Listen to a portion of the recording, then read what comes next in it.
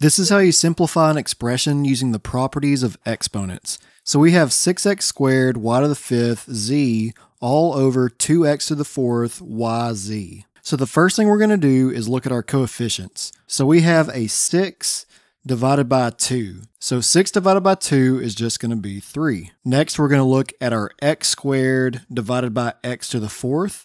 And whenever we divide the same base, we just subtract the exponents. So for x, we're going to do 2 minus 4, which is negative 2. So we'll have x to the negative 2. Next, we'll look at y to the fifth divided by y. And it's really important to know that there's actually an understood 1 right there.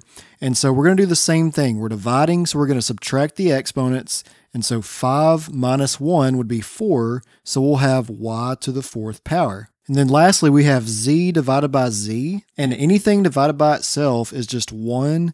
And so we could put a 1 like this, but there's no reason to multiply by 1. We're just going to leave that out. So now we have 3x to the negative 2 times y to the fourth. And the last thing we want to do is we don't want any negative exponents.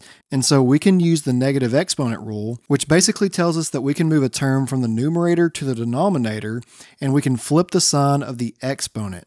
So instead of 3x negative 2 y to the fourth, we can have 3 y to the fourth over x squared. So all I did was just move the x to the negative 2 to the denominator, and we just changed the sign of the exponent. So that is the proper way to simplify an expression with exponents, and I will see you in the next video.